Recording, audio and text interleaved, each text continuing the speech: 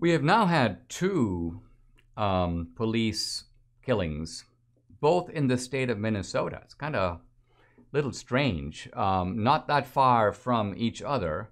There was, of course, the George Floyd killing by Chauvin, and that trial is ongoing. And then, as if that weren't bad enough, suddenly now we have the Daunte Wright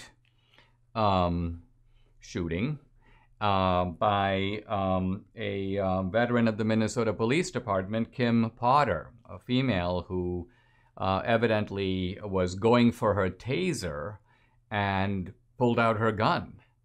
Now, the question I'm thinking about as I look at the Chauvin trial on the one hand and then this Daunte Wright shooting on the other is, who is at fault here? Does the fault lie with the individual, the quote, bad apple that is doing this? Or is the fault with the system? Now, the general assumption is that the fault is with the system. That's the basis of defund the police. It's not this policeman or that policeman, because then the remedy would be, let's get rid of the bad apples and bring in only good apples. But no, the whole idea that there's something in the police training, in the system itself, that needs to be overhauled, if not gotten rid of or completely. Here's Rashida Tlaib. It wasn't an accident, she says. I mean, this is unbelievable, making claims that haven't even been examined, let alone tried. And she goes, policing in our country is inherently and intentionally racist. And then she goes, no more policing, incarceration, and militarization. It can't be reformed. So I guess she's saying that there should be no cops. Well, if there should be no cops, presumably we would all need to defend ourselves, which would mean we would all need to be probably heavily armed. But I guess she probably means no cops and then no guns for the citizens either. Let's take the guns away. And then how are we supposed to defend ourselves? The criminals are the only ones who have guns. Here's Obama. Now, Obama would, I think, not go that far. He's too kind of graceful and sneaky for that.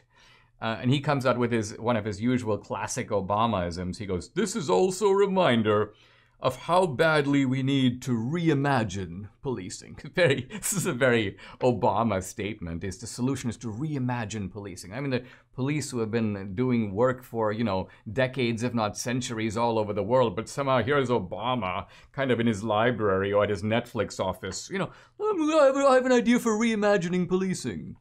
Almost like the next thing, then we're talking about the military. Soldiers fighting. Veterans have been to Iraq multiple times, Afghanistan. I think I'm going to reimagine military strategy. So this is the Obama pose, and I think we can recognize it for its ludicrousness. But the point I want to make here is this, and that is that in the case of the Daunte Wright shooting, it may be that we are dealing with an institutional problem, and I say this because the immediate defense of Kim Potter has been, oh, she didn't mean it. It's an accident. Well, to some degree, that's even more alarming, because think about it. If Kim Potter meant to shoot him, presumably she felt a sense of threat, she felt he was a grave danger, she felt that he was about to make a getaway, there would be some stated reason for using the weapon. You can agree with the reason or disagree, maybe the reason is persuasive or not, but in her mind, she felt that fear and necessity that compelled her to do that.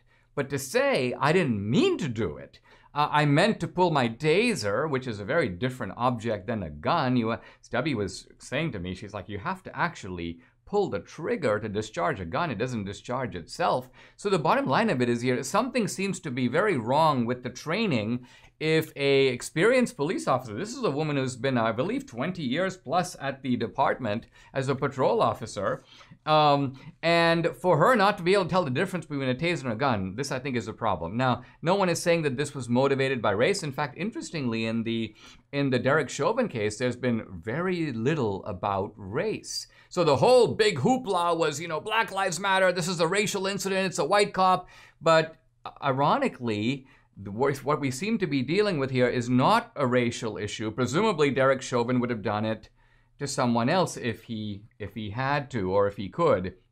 Now, let's turn to the Chauvin case, because I've been really interested to see one after the other cops, in fact, including the chief of police for his department, all coming up solemnly and saying basically, oh no, We don't teach people to do these knee holds. We don't tell people to put their knee on someone's neck for 8 or 9 minutes.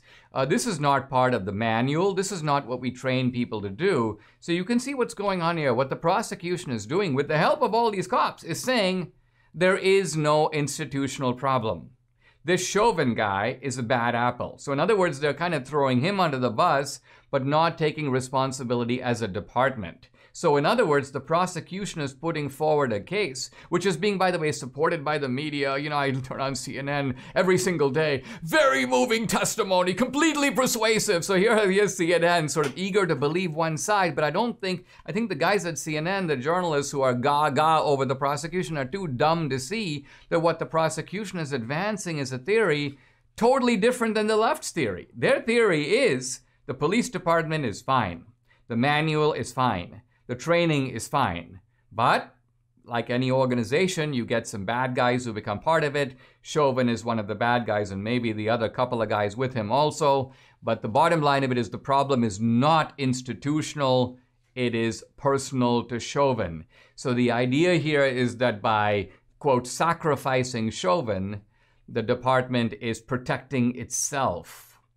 And as for the left that's cheering on this process, they don't seem to have gotten the point that they are on board with a whole set of arguments that calls not for defunding the police, but just for making sure that guys like Chauvin aren't part of the police.